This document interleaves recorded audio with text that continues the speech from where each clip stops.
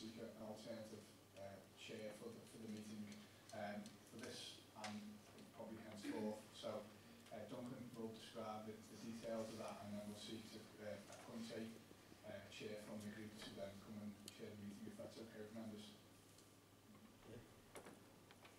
Okay, good afternoon everyone.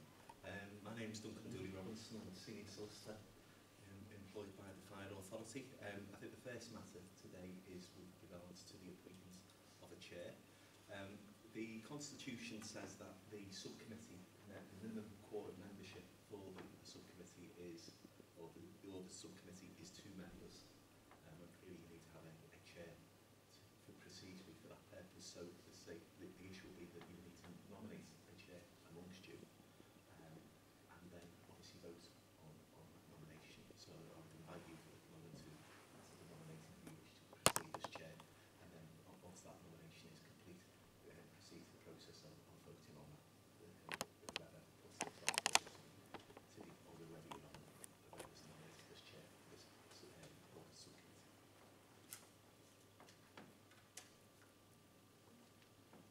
Can I nominate Councillor Stapleton? I'll second.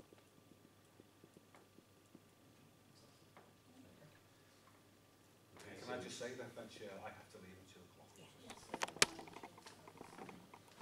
Okay, so on that basis, So be clear, Chair. Councillor Stapleton, the chairman. We'll get you to talk quickly.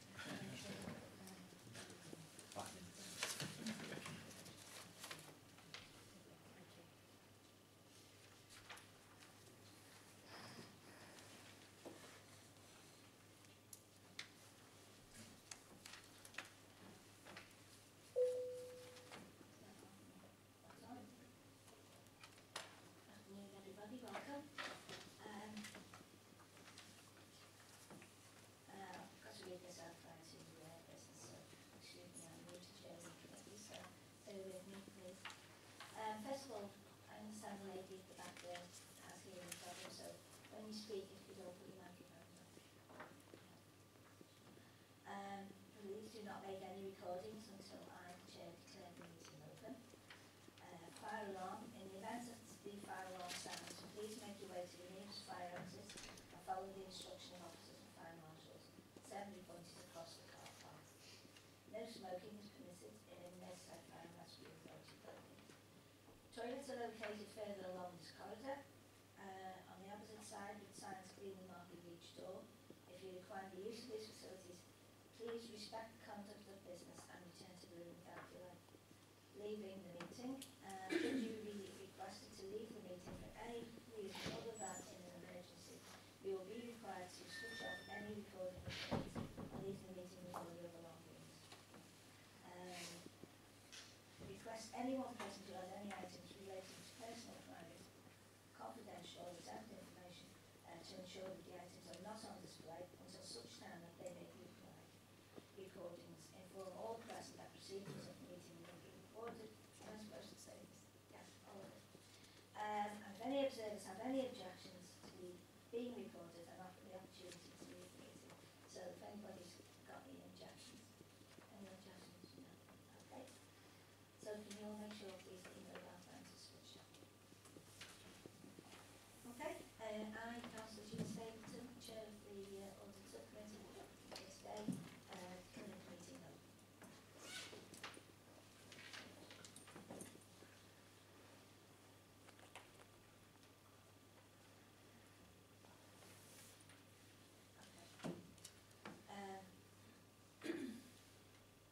Some items I need to read out before the meeting starts.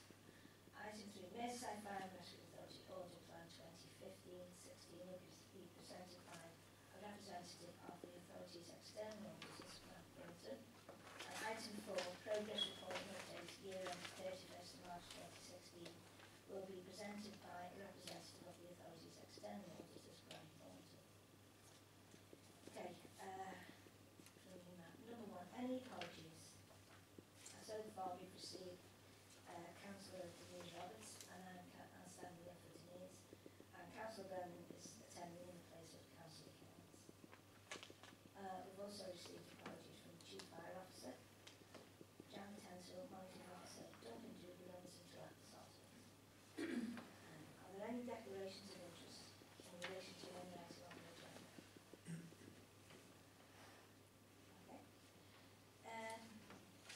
matters of urgency to admit onto the agenda today as a delay would not be in the interest of the efficient operation of the service. There are no exempt matters that require the exclusion of the press and public due to the disclosure of exempt information. And 3, consider agenda items 3 to 11 and the recommendations contained therein, items 3 and 4 being presented by the external auditors as detailed above. Don't do this. Don't exactly. Okay. Can we start?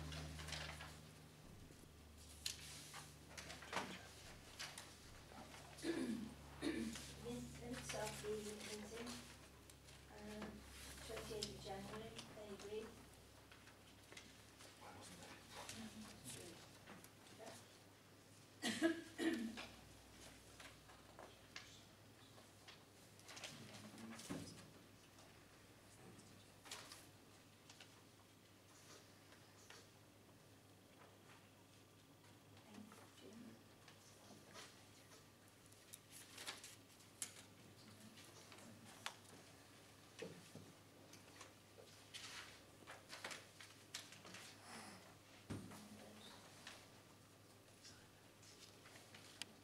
This is my copy printed out. What's with you? Okay. It's okay. It's okay. It's all right. That's what I Yeah, said. keep it down, Joe. Okay. Okay, bear with me. Right. Item 3, Merseyside Fire and Rescue Authority audit plan. This is considered the plan and it's going to be presented by our external auditors, Grant Fund. Thank you, Chair. I'm Mike Thomas from Grant Thornton, and colleague is Paul Basil, the Audit Manager. I'll just take you briefly through the audit plan and then take any questions at the end. So essentially the plan is an annual plan that sets out the work we're going to do around our responsibilities in terms of giving an opinion on your financial statements and forming a view on value for money arrangements within the authority. On pages 14 and 15 we set out sort of general background and context as to how we would consider the work around, particularly around value for money. So that gives the background around the financial challenges that you face and your responses to those, both in terms of the challenges within the plans within the authority itself around the fire station merger strategy and other activity you're doing around service transformation, and then comments more broadly on the evolution that's taking place in Liverpool City region, and also with like collaboration sort of more nationally and what that might mean. So at the moment some of those things are obviously in a state of flux, so we will consider them as the year progresses and come back and report to you in about sort of July, August time. There are some specifics around the accounts themselves, so there's an early process for closing down the accounts, which is tightening the sort of deadlines, and a number of specifics around fair value accounting, changes to corporate governance statements, and firefighters' pension and the whole of government accounts, which we're required to report upon. So that's the sort of broad context for the sort of audit. In terms of specifics, there's a level of materiality which we work to in terms of reporting back to yourselves, and that's outlined on page 17. And there are various things within the accounts which are more sensitive in nature, so things around cash, disclosure of officers, remuneration, and the audit fees themselves work to a sort of lower level of sensitivity in terms of reporting back here. Pages 18 and 19 and 20 have got what we call significant risks, and they're not specifically significant risks to the authority, they're risks in relation to sort of the audit, so they're areas of where there may be estimation of in terms of significant numbers, so we would spend more time. And on the right hand side of those boxes it sort of sets out the work we've completed to date. What we will do in the time between now and the end of July, when we intend to complete the audit and report back to yourselves. There's some other risks in there which again are in some of the big areas of expense, so around operating expenses and employee remuneration. Obviously a lot of your costs are around salaries, and also around firefighter pensions. So the big numbers in the accounts where you would expect us to spend our time. On value for money, a slight change to the approach this year, which is governed by the National Audit Office, where it was previously governed by the Audit Commission, and it's a slightly different nuance understand it, it's set out on page 25, the criteria that we will be following in relation to making our judgments around that area. Then moving through the report, on page 27, just a couple of what we see as sort of significant risks, notwithstanding the sort of context I suggested before. So, as you'd imagine, around value for money, we're looking at the savings plans you've got in place and the overall financial strategy is the key elements of the answer to some of those challenges, if indeed there is an answer. We've done some work already, and that's set out on pages 29 and 30, and there's no issues to report back to you at this stage.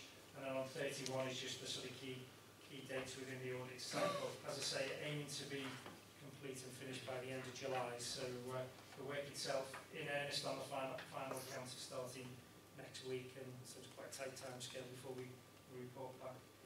So happy to take any questions, Chair, or any comments on the report. Thank you very much. Have you got any questions?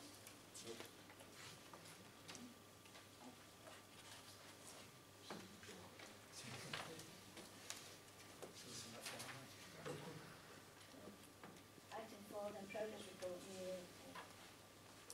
Thank you, Chair. Again, the progress report really reiterates some of what I've just said in terms of the timeline, just reaffirms where we are on page 37.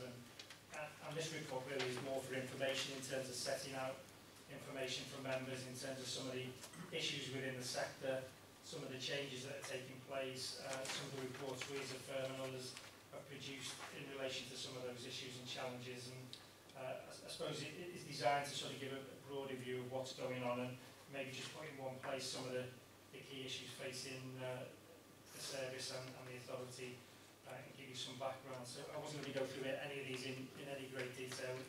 I say most of them are there for information, and happy to take any comments or feedback from members. Okay. Thank you very much. Any questions?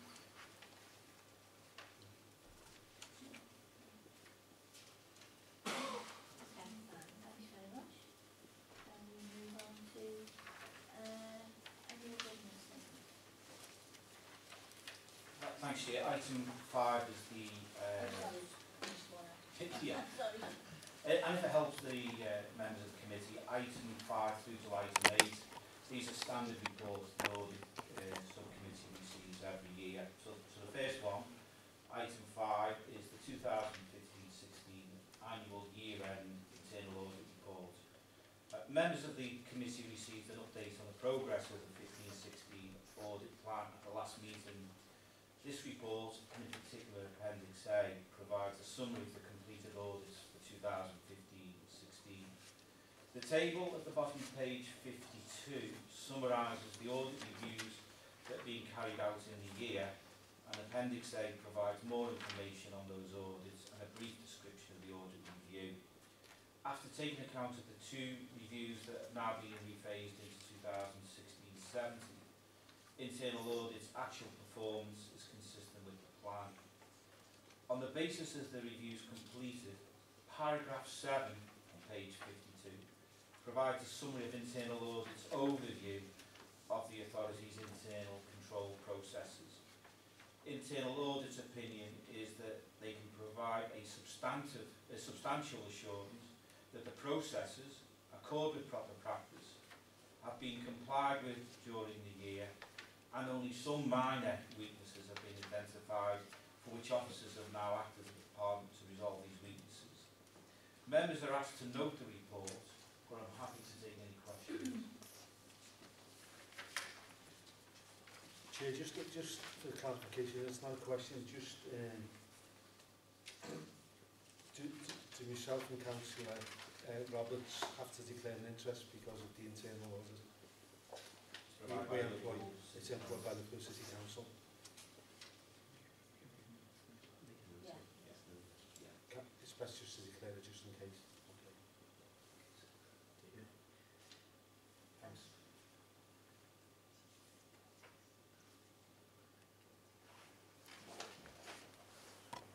Okay, we've noted that. Okay. Thanks. Thanks very much. Okay. Thanks, Chair. Item 6 is the annual governance statement 2015-16. The annual governance statements, it's an annual statement that the authority must produce that outlines the internal control processes that exist in the year, and the statement reviews the effectiveness of these controls. The statement is attached to the report as Appendix A.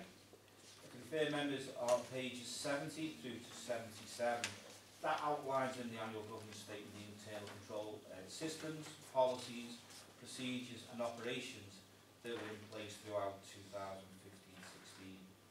The controls and processes in the annual governance statement are consistent with those in previous statements, and no new issues or processes have been identified. Members' attention is drawn to the significant governance issues identified in section on page 77 through to 78, that, as with previous years, it highlights the delivery of the future approved budget saving options to meet the financial challenge facing the authority as an issue that must be closely monitored to ensure the financial plan is delivered. In addition, the statement outlines the potential future governance considerations facing the authority in light of the Police and Crime Bill and the Cities and Local Government Devolution Act. If members are content with the annual governance statement attached as Appendix A, then the Chair of the Audit Subcommittee will be asked to sign off the annual governance statement. In addition, as part of Grant Thornton's risk assessment procedures, they've developed a questionnaire in relation to the risk from fraud, laws and regulations, and the long-term sustainability of the company. These risks tie in closely with the internal controls that are being considered with the annual governance statement, and therefore this questionnaire has been attached to the report as Appendix B for members' consideration. SMG have already considered the issues raised by Grant Thornton, and SMG's responses to the questionnaire are outlined in Appendix B. Members are asked to consider the information contained in Appendix B and determine if these responses are consistent with the Audit Subcommittee's understanding, or whether they wish to add any further comments. I'm happy to take any questions. Any questions, please?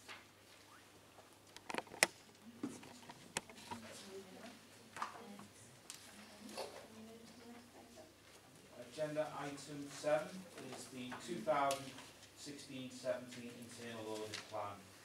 Members approved the 3-year 2015-16 through to 2017-18 internal audit plan at the meeting on the 26th of May 2015. This report updates that plan for any amendments following the completion of audit reviews in 2015-16 and any other officer amendments.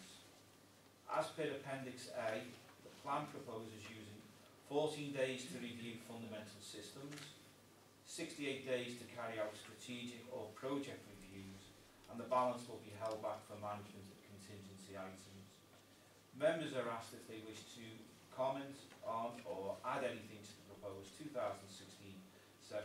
internal audit plan. I'm happy to take any questions.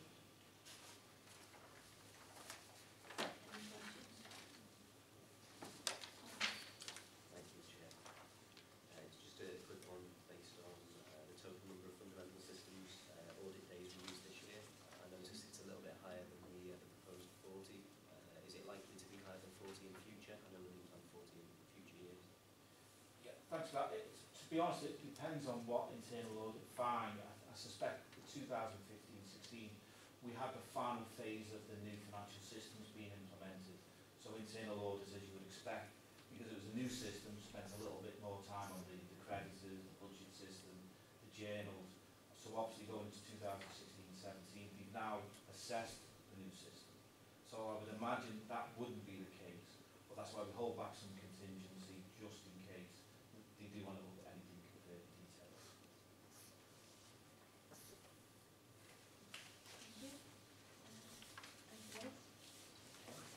Chair, item 8 is the Treasury Management Annual Report for 2015-16.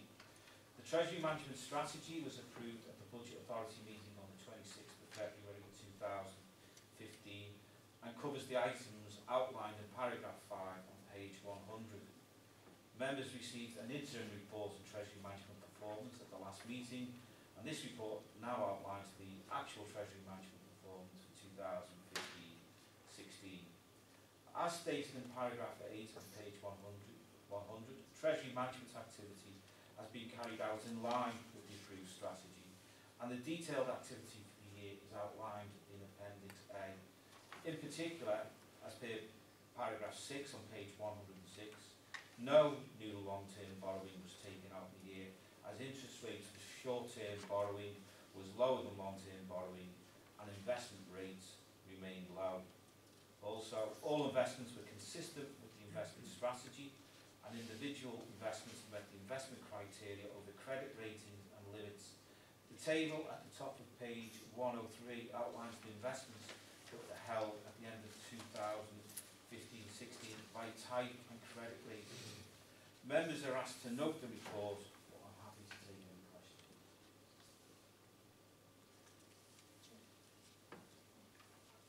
Just on paragraph 20, we're talking about where we have our money invested.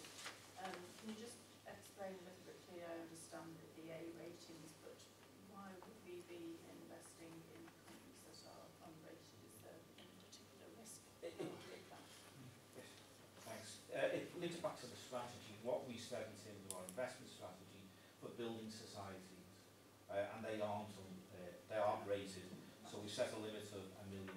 So building societies are fairly safe, but we don't just rely on the credit rating. The treasury management function that is accompanied by Liverpool City Council, they use consultants and other sources of information. So if there's any risk for any building society, we wouldn't just base it on an unrated system. We'd also base it on this as well.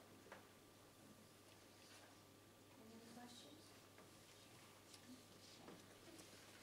Only a bit of information, Chair. I have a friend who's a racehorse owner. Has a horse run. That's I don't know what that racing will be, but be worth a few bucks. Oh, sorry, can we confirm the recommendation is approved then? Agreed. Thank you. Thanks, Chair. And to give you a break, I'll take this one. This is the corporate risk register update from November to March 2016. The purpose of the report is to inform members of the current risks contained within the corporate risk register, the status of the risks and the associated control measures, including any reference to any new risks that have been added over that period, or any risks that you believe no longer apply have been removed. And the recommendation being that members approve the updated corporate risk register as we move forward into 2016-17. Members are familiar with the process, and certainly that the corporate risk register addresses Merseyside Fire and Rescue Authority's commitments to meet its legal and statutory obligations and ensure that those risks are managed and mitigated accordingly. All risk owners will have to review their risks over that period, and part of the the refresh of the risk register. I just draw members' attention to paragraph 7, which details the risks that have been altered in reflection of the comments made and in respect of the previous risk register that was presented, particularly around risk 1.1, which is insufficient staff to maintain current levels of operational planning, training and management of intelligence. And members will be aware of the arrangements that have been put in place, particularly around making the authority more resilient around duty systems and so on and so forth, to the introduction of retained resilience contracts for whole-time operational staff, which again obviously allows us to be more resilient, more flexible. Risk 2.6 is the potential impact of Merseyside Fire and Rescue Authority doesn't build on the relationship with the Police and Crime Commissioner. And again, I think it's been picked up in part of the audit reports that have been presented, the changing dynamic around devolution and the Police and Crime Bill, and I think we are all very conscious of the details within that, and as such we are working very collaboratively around discharging our responsibilities to work together in the best interests of the public. 3.1 is loss of any strategic assets, particularly with regard to fire control. And members will be aware that we have a fallback secondary control arrangement at our Training and Development Academy at Croxteth. But it's also just to reassure members now we've got a buddy, or what is described as a buddy arrangement with Surrey Fire and Rescue Service for them to take calls on our behalf should either our main or secondary control be compromised in any way, shape or form. Risk 6 relates to technological risks, and there have been a number of changes made as a result of that, which are detailed in 6.3 and 6.6, where we are changing some of the language that is being utilised to data being compromised. And members, just to draw your attention, we have had a couple of issues more recently where there's been attempted breaches of our security arrangements, but they've been dealt with adequately by our ICT departments, and we have structures in place to prevent those compromises having any impact on the service, and that's been dealt with by the ICT, but also by the senior information risk owners who have presented staff with guidance around being cautious around particular emails which may carry ransomware and so on and so forth, and viruses. So again, usually emphasising the security aspects of our ICT arrangements. And finally, 6.6, the Director of ICT and the Director of Strategy and Performance now believe that the replacement of the government protected market scheme with the government security classifications has removed this risk, and as no guidance has been given by government on the business level impact associated with the GSC. So again, just draw members' attention to those particular areas of the corporate risk register which have changed or been updated since the previous presentation, and I'm happy to take any questions on the body of the report itself or the risk register itself. Any questions? Oh, okay. And can we agree with the recommendation? Yep. Thank you. Okay. Item 10. Yeah, thanks, Chair. With the agreement of the Chair and members of the Audit Subcommittee, can I ask that agenda item 11 be considered before item 10, as it seeks approval for the nomination of the officer to act as the pension scheme manager? Is that okay? So, if we look now at agenda item 11, the Fire Pension Scheme Administration. This report outlines paragraph 4 to 6, the current pension scheme administration arrangements for both the fire pension scheme and the local government pension scheme. The fire pension scheme administration is currently with Lancashire County Council's Your Pension Service. As per paragraph 7 and 8, the government strives to get local government pension scheme administrating bodies to collaborate will see Lancashire County Council and London Pension Fund Authority share pension administration through a partnership by the creation of a local authority company, Lancashire and London Pensions Partnership, and this will be based in Lancashire. This company will deliver the services currently provided by Your Pension Service. So the authority now faces a number of options regarding the contract with Lancashire County Council's Your Pension Service. As outlined in paragraph 8 and 9, the most efficient route that will effectively see no change to the service received by the authority or firefighters in terms of function or price is to enter into a discharge of function arrangement with Lancashire County Council for the administration of the fire pension schemes. Officers are recommending that this option be approved by members of the Audit Subcommittee. And also, to assist with the administration of the current pension schemes, the authority had delegated the scheme manager role to the Deputy Chief Executive post, as outlined in paragraph 10. As this principal officer post has now been deleted, this report also seeks that members approve that the Deputy Chief Fire Officer becomes the nominated scheme manager. So therefore, members are asked to approve that the Deputy Chief Fire Officer be nominated as the officer to act as the pension scheme manager, and the administration of the fire pension scheme function is discharged to Lancashire County Council. I'm happy to take any questions. Any questions? Approve that recommendation. Okay. So if we can now go back to item 10, which is the firefighter pension scheme internal dispute resolution process. As per paragraph 3 to 7, all occupational pension schemes are required to have an arrangement for an internal dispute resolution procedure. The authority has in place such procedures for the firefighters' pension schemes and the local government pension scheme. Most pension benefit disputes are resolved without the need to go to the internal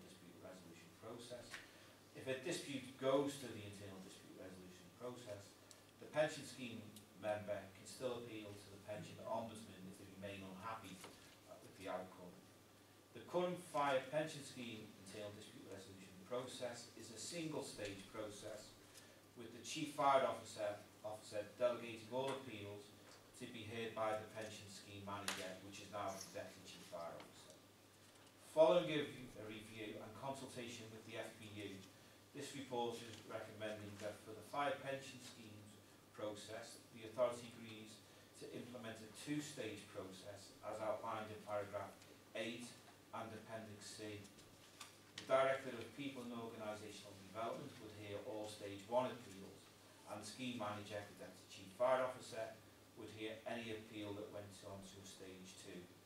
The revised process will be more consistent with the processes offered in other fire and rescue authorities and put forward in the 2009 Firefighter Pension Scheme Circular.